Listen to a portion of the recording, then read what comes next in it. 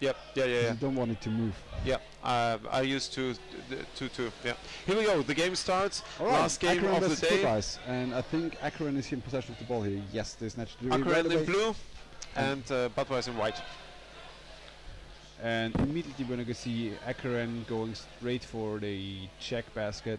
I think Akkaren here with the strongest 6 players, they want to score as quick as possible. Nice grip here on the neck of the goalkeeper, Matt Boy here trying to defend and actually trying to grapple the ball. And Budweiser now in possession, trying to get away. I think there was some referee called here. Yeah, it was a holding of the head. Holding of the head against Akkaren, and now ball possession for Budweiser here. And we have Akkaren in defense after their attack against the Budweiser basket. And the Budweiser players are already established their presence under the basket of Akkaren. But they check the situation now. They get one player goes in from above. There is no Budweiser player under the basket waiting, and the player from above was affected, deflected. Ball was falling down, and there was a Akkaren, and it's called against choking. Choking. Yeah. Oh, and there's shoulder on the basket here heavily, but it was just in between the calls, so there's no problem there. And another attack from Budweiser. They come very much from above, trying to drill from above into the defense, into the forechecking defense. And now we have Akkaren on the counter attack. A quick fast break here by Akkaren, trying to close distance. Really nice pressure here by the Akkaren player, who's forcing himself onto the forward. Very nice pass, but he couldn't. If he could have good hold of it, he was in a good position. But yet again, and the second one, nice positioning underneath the basket. I think he was holding there actually. Yeah. There were 2 players in a very good position from Akkaren under the basket of Budweiser, but both of them didn't get a good hold of the ball. And it's Budweiser again. Quite a back and forth here in the first minutes of this first half. Game number 52, Champions Cup 2018 in Berlin. To be honest, you have to get used to the ball because it feels a bit bigger than the balls we usually practice with. Okay, but interesting. It's quite soft at the same time. Okay, so you have a good grip on it? You can have a good one-handed grip, but it's unusual. Okay. So you're not sure if you're actually having a good grip at some point if you don't have the ball in possession. Interesting. So many often.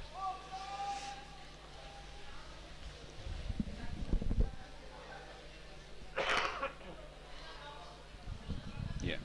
Now we see Budweiser. They are usually trying to keep the ball in their own ranks, create an opportunity for them in a corner, and then come in from above, try to pick up the goalkeeper and try to score. They're waiting for a chance, and I think they try to go in from the close side or from above.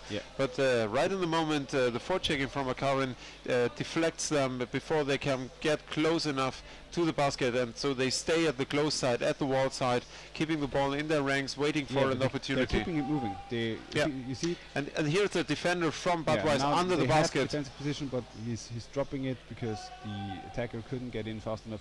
So what Budweiser is doing to try to tire out the attackers, drawing them in with quick passes, make them circle, and then do a quick attack. 2 attackers at the same time to go for one of their players, creating an overpower situation, and then going in with 2 to 3 guys at the same time. But Akkaren here, knowing the strategy quite well, the defenders will just stick to the basket and in the last moment go out and help their forecheckers trying to retake the ball.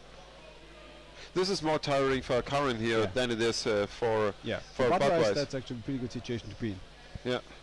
And we are about 6 minutes, less than 6 minutes to go in the first half, and Budweiser is in ball possession, playing their game at the close side of the pool in the half of Akkaren, and Akkaren is running behind the ball. And here Budweiser, like Thomas right now said, is just waiting for the opportunity to tire out the forecheckers and then go into the defense of Akkaren and start their attack. But until now, there's a chance, and they go in, but deflected by a forechecker right above the basket from Akkaren.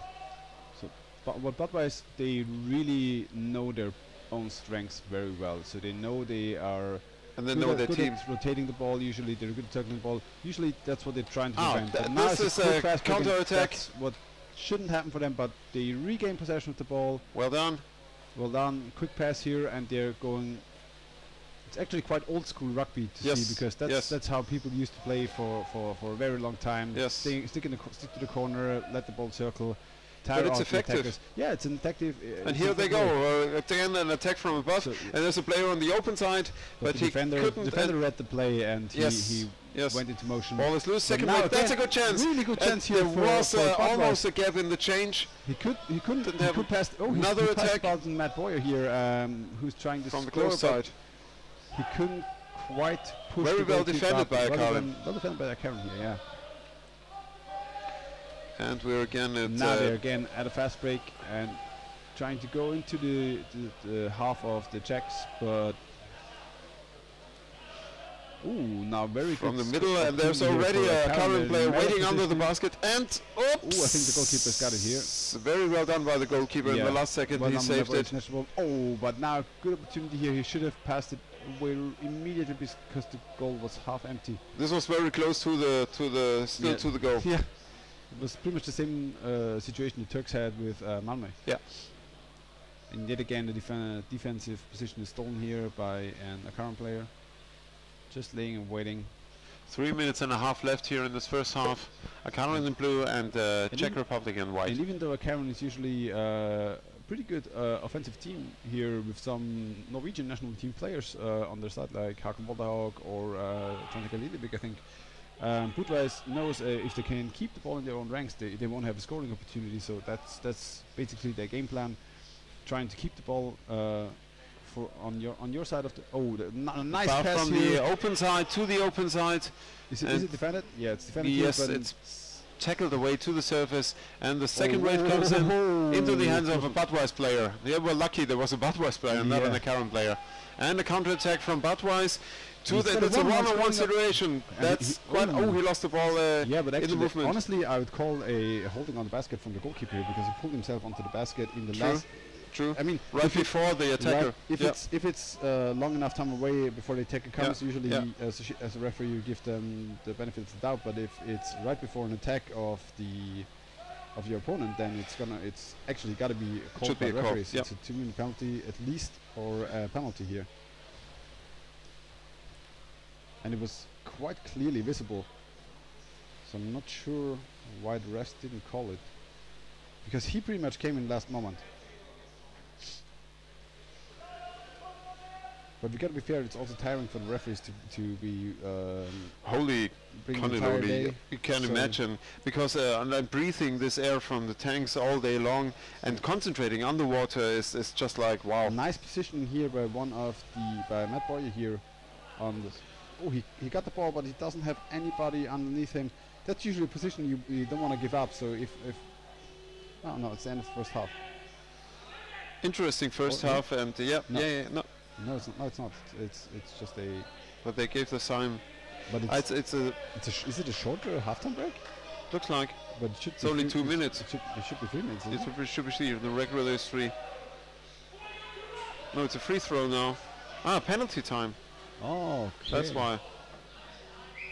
But for whom? Time up right now. Might be Budweis here.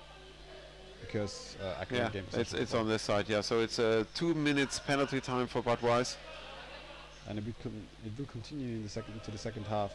If time should run out, so Budweis now in a bit of trouble, because Akkaren now might be able to establish a strong push onto the goal of the Czechs, and we'll see if they can manage to hold out without two forwards. Yeah, and we have to speak up. There's comments here about the referees, and we really have to speak up for the referees, because the referees we have here are the top referees we have in the world, and it's a long shift they have, like it is for us commentators, and it's super tiring. And I still think they do a pretty good job here refereeing these these games and staying in the water, and they review themselves a lot. So after every day they sit together and talk about the games, what went wrong, what went good, and it's a good job they're doing, and have to give my respect to the referees. It's not an insult to the referee, it's just a situation that we actually can see here on the stream, which we can not at all, not from you. Comment on right away. So no. And usually situations like this here, very good positioning by number 11 of carrying. I think it's actually Toneg. No, it's Mario Buenas here. But Budva is trying to get the ball away. Oh, they could snatch the ball away here, and now trying to get away from the own goal. But Akkaren back in position, in possession here. Again, Mario Buenas here. Taking the defensive position, but he can't just get into the motion of pushing the goalkeeper up. It's a lot going on here around the basket. Akkaren now seizing the last 20 seconds. They really want to score. They want to seize the overpower situation. 2-3 players around the Czech basket. Ooh, and now really good scoring opportunity here for Akkaren, but he can't just get a grip here. Well done by the defender to just tackling the ball away. Now 7 seconds. And Budweiser is in pole possession. Yeah, 3-2. We'll let the time run out. And it's a 0-0 into the second half. Break. So yeah, as we were saying before, it's not an insult to the referees. It's just that if there's a situation like a 1v1 situation with a fast break, like we've seen here with Budweiser, and basically you have to watch out for on the one hand the attacker, and on the one hand the one goalkeeper who is somehow trying to defend the goal. And as those are prime scoring opportunities you will get during a game, especially refs do spend especially on those situations, and they really should, or they're really focusing on those situations. And if you see like a hand coming down and pulling himself onto the basket, whilst the other one has the impact moment onto the goalkeeper, it's a tough call, and quite often it's the timing might be a little bit in favor of the attacker or a little bit in favor of the defender, but in general if you see a foul there you have to call it, because but in this case he could call that advantage and wait for the attack, but the attacker lost the ball, so we could have reacted. But like we say, and we had the discussion, I had this discussion with Bob, our referee from Berlin. The thing is, you have sometimes a different perspective in the movement, what you see, and also with the equipment of the referees, you have the mask and everything, you have a different perspective on the game, and this is based on the decisions of what you see. So criticizing a referee because of the stream, he might not actually have been able to see it. No, exactly. He might have been at another angle, he might not have seen the hands of the goalkeeper going down. We've seen it on stream, and that's why we call it out, because we want to provide the information that we actually get here by seeing the calls from far away. You're a referee too?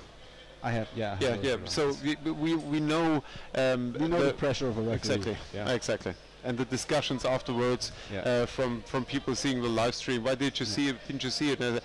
Did you see where I was when this happened? I couldn't see it. So and sometimes you're focusing on another situation of the game, like you're focusing the ball, you're focusing the. There might be some stuff going on in the middle of the pool while the ball is being passed out. So it's really hard to say what the referee actually was really focusing at. But in the end, if there's a situation like this, like we've discussed right now, at least one referee should have to focus on the goal and on the basket. Totally agree.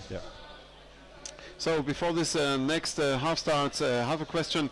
What do you think is most important for a live stream in the overall setup, and looking towards Graz and what we do here, what the EuroLeague does for you, Thomas? For me, streaming quality on the one hand is really important, and you have to keep the consistency of the stream going down is really bad for you. True. And then the quality of the stream, so you want to have high resolution, because a lot of people are streaming on a television screen, so if the picture is getting really scrubbly, it doesn't have a good feel to it. So that's very important to me. It's really nice if you have someone who understands technology, who is able to adapt to lighting in the poolside, because there's a lot of different lighting and a lot of different even the wall setups, like we had at the EuroLeague in Vienna, we have a very dark wall setup. Okay. So you have to adjust to it, and then again, if you have good commenting on a stream, it's really nice to have somebody be constantly actually commenting on the game, especially if some people are watching who don't know the game very well. Yeah. And the fast attack. That's the fast attack back to this later. Really nice attack here, but and the second player also at the basket, but Akkaren can clear here. But now close. there's nobody in the defensive position, so Budějovice can actually take call from the referees.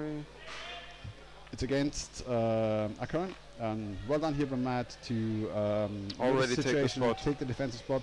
And now that's an important. If you see it as your teammate that one of your players is taking possession and have to help him. The basket, you have to execute the free throw as fast as possible. Yeah.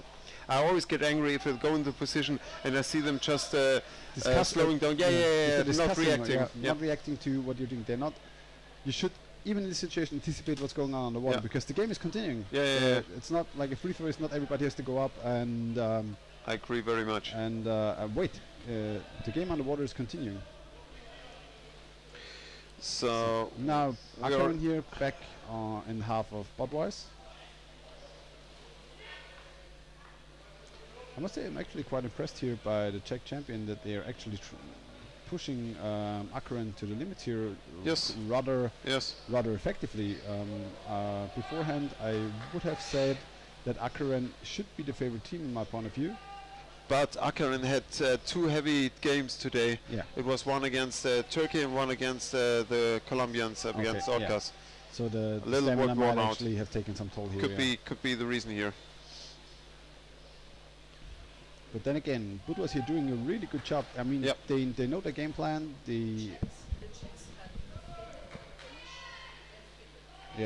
So so information from Lisa here. The Czech team from Budějovice had already the game against Riksu and Flipper, so they're both won out. Both on a tough schedule here, to be fair. It's a draw. There is no real easy way if you're on the bracket. You have cross games, and if you want to go up to the finals, you might have one or two easier games during the group phase. But at some point you're going to face at least equal opponents, and quite often in the cross games you will face an opponent that's approximately one level above you. Yeah. And we have a cluster on the surface. Cannot see who's breaking. There is an Akkaren player breaking out of it. He has the ball free, passing to his teammate. And down to the other one, already under attack from Budějovice, all very close to the surface and close to the out of the playing area. Yeah, ball was out. And it's against Budějovice here. Yep. Quite funny actually, because Budějovice could, he took away the position on the basket. Budějovice could go for a penalty shootout here. They practiced it quite a lot actually. So the Czechs are quite proficient at penalty shootouts. Okay. But not to underestimate Akkaren here in the same. Well, it's 6.5 minutes left. Akkaren now taking away the basket twice in a row, actually swapping with the defender. Oh, and now no defender underneath the basket, but I think a Czech player has got possession of the ball and is trying to get out, but Akkaren applying good pressure here, trying to force them back into their own half. Still be on the defense, only having the two forwards trying to carry the ball out into the other half. And there the ball back in possession for Akkaren. And usually those are the prime opportunities where you can go for the basket. If the two forwards are trying to carry the ball out into the opponent's half and you have defender and goalkeeper on the basket, take one breath, go down with two other players and seize the overpower events. Very good scoring opportunity here if you can get underneath the goalkeeper. Oh, here comes a player from the open side. Yeah, that's a goal. Yeah. Very well, very nice done. And you see the Czech player is not happy on the surface because they were fighting, working hard to keep Akkaren away. And it always depends also when do the people change out of the water and back again. Yeah, So timing, at some point, timing is becoming very, very crucial. It's very crucial on the water rugby. If you have two defenders exchanging at the same point in time, for some reason, you're gonna be in big trouble. Yeah. And call from the referee above. Free throw against Akkaren. No, I think it's both players back to the side. Oh no, it's timeout. It's a timeout, probably blue, from Budweiser. No, it's timeout blue. It's timeout Akkaren. Ah, right. It's set there. Wow, we have a crazy display there. And it's 10-12 already. So we are, yeah, not that much overtime.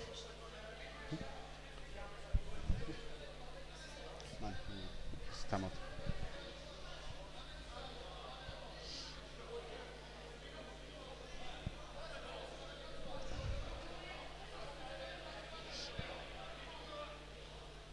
It's going to be interesting to see if the Czech team can equalize here against Akkaren. They had some scoring opportunities. Akkaren also a bit lackluster in the defense.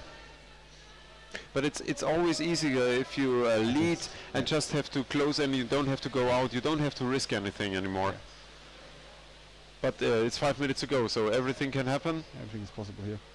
And Budweiser knows this, and they really have to go in now, because if they don't do nothing, they lose this game, and they have to risk something, because they cannot. Nothing worse can happen than losing this game. So if they lose it 2-0 or 1-0, it doesn't matter. Our coach always says it doesn't matter if you lose it 2-0, 3-0, 5-0, 10-0. Throw everything forward you have. If you get the opportunity to equalize, you'd want to try it. Oh, that's a hold to the head. Not called. Yeah, there's Cooper, but he doesn't stay in position here, and Akkaren here trying to force the players away into the side. But Bob was actually staying in possession of the ball here.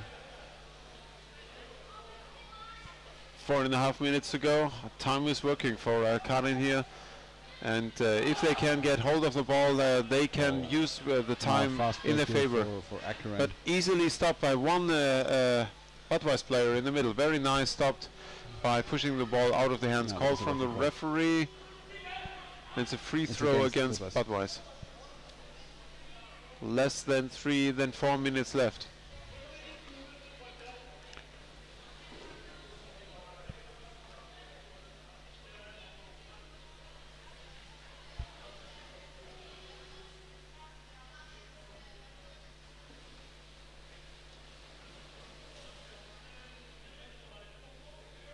And here we go. There's an attack from Akkaren. Oh, nice pass there into the corner.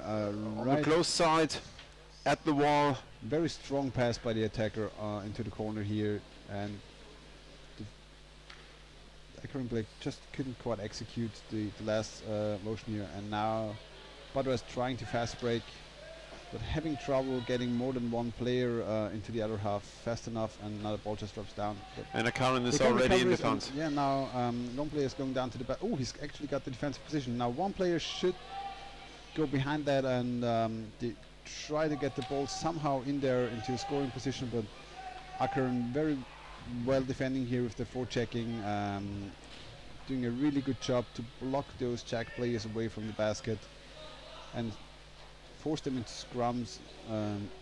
Referee. 2:40 left. Holding by Budweiser. It's another. With these free throws against Budweiser, it's going to be hard for them to break, because they have to work hard to get into the half of Akkaren before they can start. Yes, so that's a nice attack. Without a defender being there. So Budweiser was anticipating to try to regain possession in the middle of the pool, but Akkaren. This is how you should execute a free throw, like going really fast for the opponent's basket. Yeah, and executing it fast. The free throw was executed very fast before Budweiser was being able to position themselves properly. Two players underneath the ball carrier on the surface, and just passed it down to the goalkeeper. That's it. And now they have to. They misjudged and got out from the basket. But this is what we talked about. If you have a chance to counter, to do a fast break and counter attack, you have to. Otherwise, if you wait on the basket, you will not be able to participate. So it was a chance they had to use. And this is a 2-0 now for Akkaren against Budweiser. And we have only 1.5 minutes left here in the second half of game 52 of the Champions Cup, number 30 in Berlin. So it's hard for Budweiser, almost impossible for them to turn it around. Something really weird must happen if they can turn around this game. Very quick scores now, and I think it's with just 1 minute on the clock running down, whilst the players swim back to their own sides. It's nearly impossible. Now Akkaren already back in possession of the ball. They will just try to keep the ball on their own ranks now. Yeah. Trying to swim to the middle, some are scrum on the surface. I mean, they have the strength to do so. Yeah, whatever they do, it's in their favor. Yeah. As long as they hold the ball. No, that's free throw against Akkaren, so there's a chance again. If you're Budějovice, you really have to execute it very, very quickly here. Yeah, if you want at least to score once. Yeah. But I think with 40 seconds on the clock, it's really, no, there's basically no chance there for Budějovice to equalize now. And the clock is still ticking down. Yeah, it's for Akkaren. Half a minute, less than half a minute. Yeah, well played by both teams. Well played by both teams, yes. Akkaren just seized their opportunities when they got them. It was close for them as well, 1 or 2 times. Okay, it's against Akkaren once now. And there were 30 seconds running down just by decisioning between the referees. 1 penalty for each side here, 1 free throw for each side here. And now the clock is ticking out, and the game is done. Akkaren here now going for place 5 and 6 against Malmö, Triton, whilst Budweiser from Czech Republic are going again against Turkey tomorrow.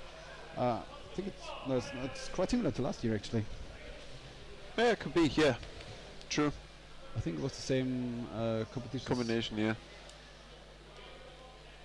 So first game for tomorrow will be at 8. It will be the Fatties from Singapore male against the Swiss team from Zurich at 8 o'clock, and the game after that will be Firenze against Black Mermaids, the females, at 8:30. So that was a long day. Yeah. Do you feel it? And you played today, yes. Thomas. So we had 3 matches yesterday, so we only had 1 today. Okay, that's so doable. It was okay. Still, you have to recover. Still, we have to recover. Yes, but we got dinner in, so okay, it worked out. I'd say. Very nice. Yeah, but so now it's time to go to bed. Thank you very much, Thomas, for doing our first commentating here with us. Looking forward to Graz. Will you have time for tomorrow to do a little bit of commentating, or possibly after a match? Yes, we're playing at 10:30, if I'm correct, against Wales, New South Wales, I think. Yeah, who won, Boston or Wales? Okay. I don't know. I have no review. Yeah. We're going to play against the winner between Boston and New South Wales, and then afterwards I might be back here in the commentator booth, having some shout-outs here. Maybe around with Thorsten, we'll see who will win. Who's going to be talking the other one down faster. We should establish rules for that. Okay, so nice evening, everybody. Yep. Thanks for watching. We had at least 160 visitors in the live stream here for the last game. Have a good night. See you tomorrow at 8 o'clock here at the Champions Cup 30 in Berlin. Good night. Sleep tight. See you tomorrow. See you.